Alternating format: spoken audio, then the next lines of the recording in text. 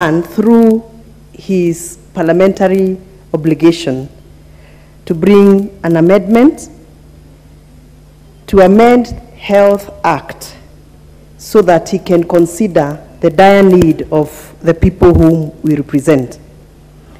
Honorable Speaker, I'm very humbled to be standing here to second this proposed amendment by the Honorable Baraza as a woman leader, as a mother, and as a representative of the people of Githunguri constituency. Honorable Speaker, it is sad because I have gone through all the letters and memorandum of understanding that has been submitted to the respective committee in favor of this proposed amendment. Honorable Speaker, I have read submissions from KEPSA. I have read submissions from Kenya Health Sector,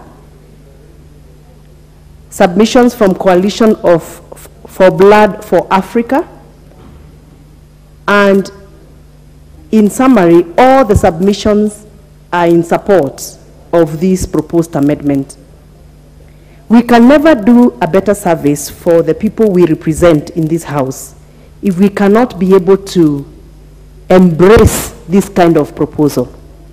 A proposal that seeks to regularize through a policy the ways and styles in which our medical practitioners have been referring our patients. Remembering, Honorable Speaker, that all of us are victims and we can become patients, and we have been patients in the past. Honorable Speaker, I come from Githunguri, which is a rural constituency.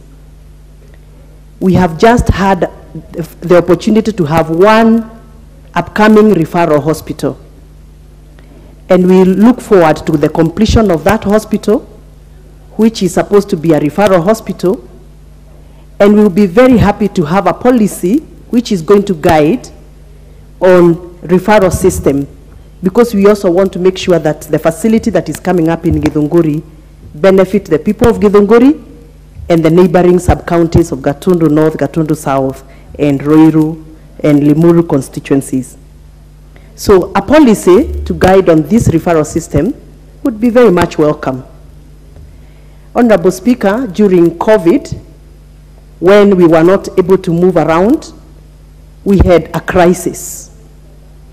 A crisis that bestowed on patients who were previously referred to other countries like India, and COVID caught them in those foreign countries. I remember we were receiving a lot of distress calls, emails, and contacts for us to be able to rescue our own patients who were referred into those countries. They were locked during lockdown. They were not able to pay for their hotel bills, their hospitality bills, and even medication bills.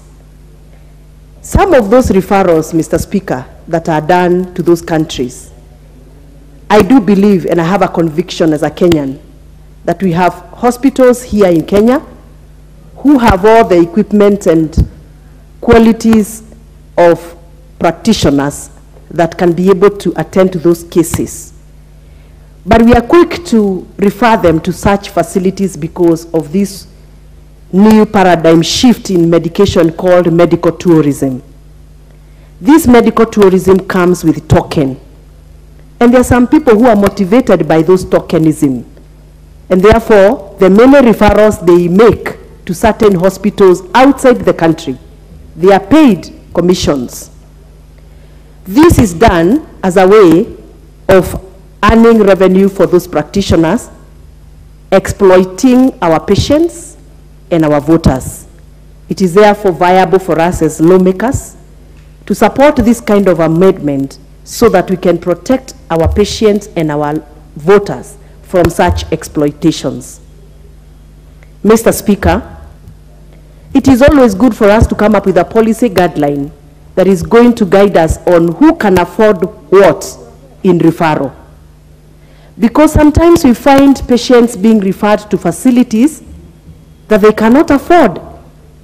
And as members of parliament, I'm sure you can attest to that, we are constantly in harambes, in fundraising ceremonies and functions, raising money to support such cases where people have to go to a certain facility for treatment, but they cannot afford. But because the chief doctor has referred, the patient has to attend. And therefore, we have become slaves, we have burdens to pay, and we cannot afford. So we need to have a system where, before a doctor or a practitioner refers a patient, due diligence on whether this patient can afford to pay for the services that are being referred to is very important.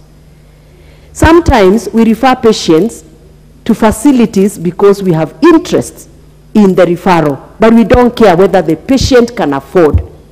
This is very important, and we need to come up with a clear referral system. Mr. Speaker, where I come from, we have had patients who are referred to Kenyatta National Hospital from Githunguri, but they cannot get or access a referral mobile device. I mean an ambulance that is well equipped. Sometimes we get calls as leaders that a patient has been referred to Kenyatta, but there is no oxygenated ambulance, or we don't have quality facilities that are needed for that referral on an emergency. So I wonder, when the doctor is referring, do they ask whether we have a standby ambulance that can be able to sort the situation? Because we have even lost lives on the roads as we try to refer patients, yet we can save that life by making sure that we provide the required intervention before we refer them. Some patients have died at the lounges of hospitals as they wait for the processing of the referral documents. Recently, Mr. Speaker, I had a case in Kiambu Hospital where a patient died at the lounge, at the waiting room, as they waited for the nurses and the health assistants and technicians to prepare a document for referral. Now, we need a clear guideline. What is supposed to be done step by step? I mean for both on-bound and inbound patients. Mr. Speaker, as I finalize on seconding this wonderful amendment, allow me to register my disappointment with the response that the Committee of Health received from communication from the PS in charge of Health, Peter K. Toom, Principal Secretary, Health. The communication says, the ministry in 2014 developed a Kenya health sector referral strategy, and they have also been in the process of developing a policy guideline on medical tourism. This health sector sectoral referral strategy, Mr. Speaker, was started in 2014, and to date, they have not completed making a strategy. So are we going to wait for another 20 years for the strategy to be completed so that...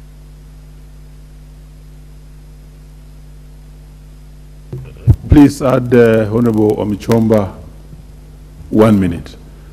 Most humbled, thank you. Are we going to wait for another? Because from 2014 to date, 2023, how many years has the ministry taken to make this strategy? And are we going to allow them to take further more years to finish a strategy so that the honorable member who is elected by the people to be allowed to make this amendment? So we cannot stop making an amendment to help the people of Kenya because we are waiting for the ministry to come up with a strategy. As I conclude, Mr. Speaker, I second the amendment by the Honorable Baraza, and I am proud that this son of Kimilili has done us proud by bringing this wonderful amendment to save our people. Thank you. Very well. Honorable members, I now propose the question that the health amendment number 2 bill